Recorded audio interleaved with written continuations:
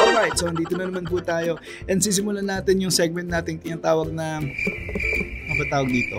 Quick tips? Ewan ko ba? Anyway, for this particular video, papakita po natin kung paano tayo pwedeng mag-delete ng videos in two ways. One is via computer, browser, or PC, and the other one is through your mobile app. Simulan na kagad natin. Punta po tayo sa YouTube Studio. Okay, dito po sa YouTube Studio, nag-upload ako ng isang sample content ko na syempre buburahin din po natin ngayon. And punta po tayo sa content. Alright, so kung nakikita nyo, ito po yung dalawang test video. Punta lang tayo sa details.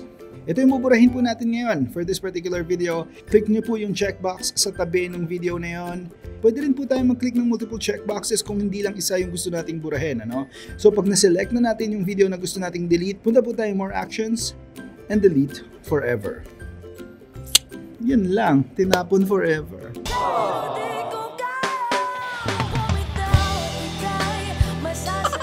Medyo matagal po to, depende po to sa video size.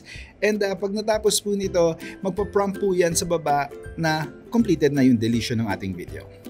Okay, para naman po dun sa mga walang computer sa bahay, paano naman tayo mag-delete ng video natin sa YouTube gamit yung mobile application app ng YouTube Studio sa mobile phones natin? Halika dito. Alright, punta po tayo ang YouTube Studio and then videos.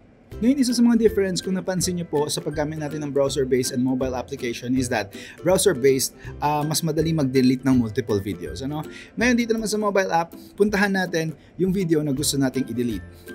In this case, yung second test video po na in-upload ko, puntahan natin. I-click natin yung video na yun, and then edit, yung parang may lapis sa taas. Then punta po tayo dun sa next tab, which is settings, yung may parang gear icon, and then click delete from YouTube. Ganun lang po kabilis mag-delete ng YouTube video sa Studio app. I hope meron na naman tayong na-share na bago. Kung natuwa naman kayo sa quickie video na to, please don't forget to click the subscribe button at i-hit nyo na rin yung notification bell para naman updated kayo sa mga videos natin kagaya ng ganito. At i-share mo na rin sa tropa mo para astig.